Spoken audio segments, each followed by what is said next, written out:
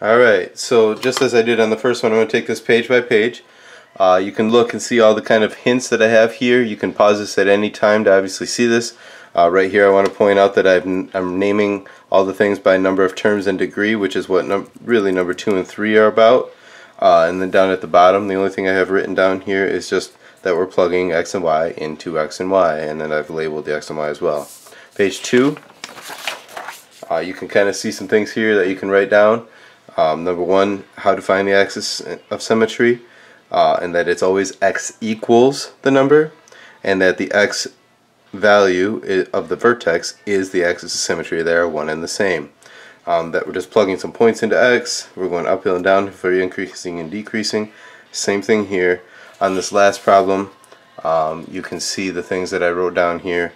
You can copy those in obviously by just pausing the tape and copying those down. I'm going to go to the next page.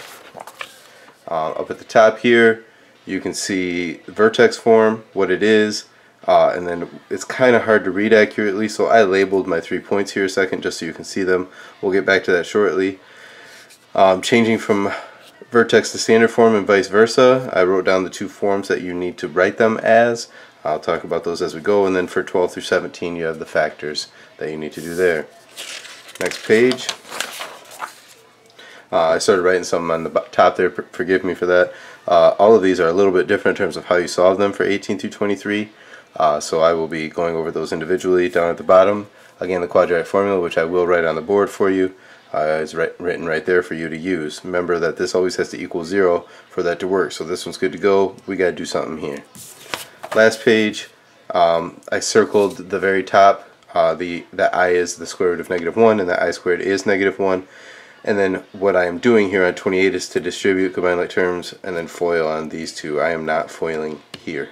This is really a -1 that is getting distributed first. We'll come back to that later. On to page 1 here. The vertex for this should be really easy because I can just identify that point as -3, 1. Okay. My axis of symmetry is always what that is, and if you need to, you can draw a line here. Sorry, I'm not very good at drawing lines apparently, but you can see that that goes through that point where it reflects in each of these points. So 4, -1 right here is P, so they want to know what P prime is, which is -2, -1 right there. They should always have the same Y value.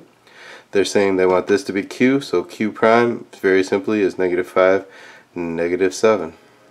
Okay, now from there what I can do is go on to the next problem.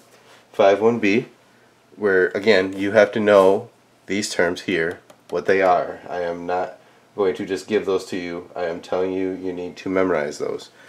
Down at the bottom, what do we got to do here first? Well, we're going to have to distribute, which in this term, this one will FOIL, and this, it's really taking this -2x and distributing it all the way through. So I have 6x squared plus 8x minus 10x cubed, because I got 1, 2, 3, minus 4, or excuse me, plus, because a negative times a negative is positive 14x squared minus 18x. Okay. Now combine like terms and put it in standard form. In standard form, says it right here, is writing it from highest exponent, so -10x cubed would be first, to lowest. I took that one out. I'm going to combine these two to give me 20x squared. I've got an 8x and a -18x to give me -10x, and that's actually it. My leading coefficient here is the number that is in front, and the name of this would be, well, if it's to the 3rd degree, it is cubic, according to what we wrote up above, and trinomial, because it's 3 terms. Moving along to this one, this was an accident. I did not mean to have 2 trinomials here, because that's what is going to happen. But this is going to be 6x squared plus 12x minus 2x minus 4. Write it in standard form. The leading coefficient is 6 because it's the first term, and this is a quadratic trinomial. Make sure you know what all of these are up here. I'm not going to give you 2 trinomials, I can assure you of that. And I likely won't give you 4 or 5, but you should know them anyway. On to the bottom here. Again, plug into x into x and y into y, so I got negative 4 equals negative 3 squared plus c. Again, I have to do what's inside here first, so I've got negative 4 equals negative 9 plus c, and just do the opposite to solve for it.